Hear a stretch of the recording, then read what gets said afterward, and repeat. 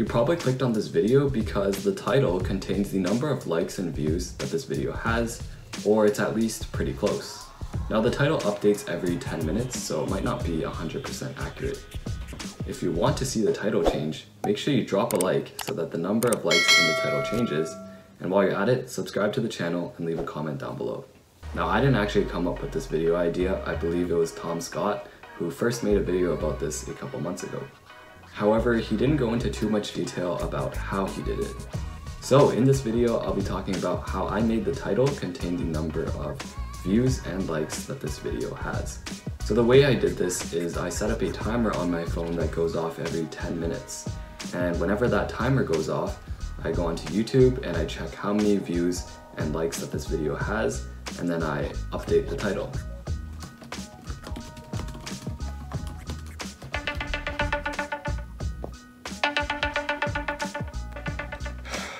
Not again. Okay, time to update the title. Looks like we lost a like. Okay.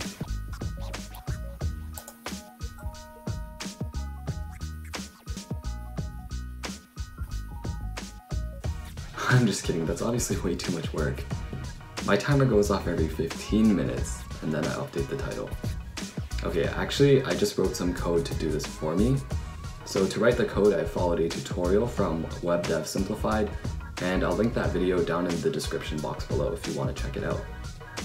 I won't go into too much detail about how the code itself works, just because the tutorial was very comprehensive, and you can check it out if you want. To put it simply, the code fetches data from the YouTube Data API, and in this case, we're fetching the number of views and likes that this video has.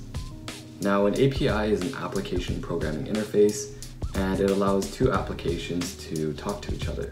To access the API, I used a library called Google APIs because it reduces the amount of code that I needed to write, and it also made my code more robust.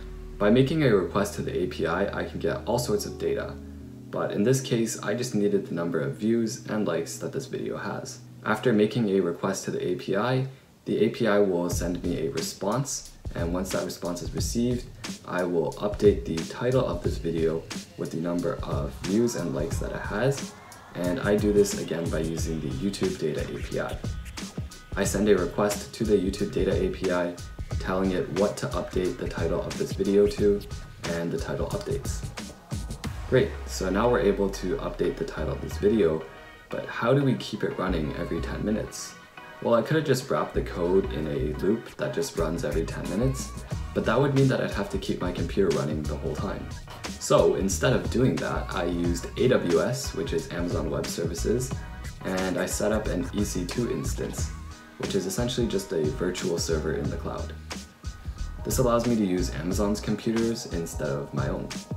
Now that I've set up a server, I need to connect to the server, and I did this via SSH, which is Secure Shell, and Secure Shell allows you to securely connect to a server.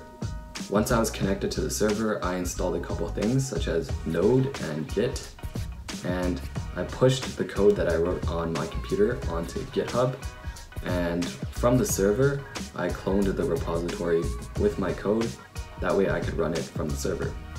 So now I'm able to run the code on the server, but I still haven't figured out how to get it to run every 10 minutes. This is where cron jobs come in. Cron jobs allow you to execute commands at specified times. So I just set up a cron job to run the code every 10 minutes, and so the title of this video updates every 10 minutes with the number of views and likes that it has. And that's pretty much it. That's how I did it. If you enjoyed the video, make sure you drop a like, subscribe to the channel, and leave a comment down below.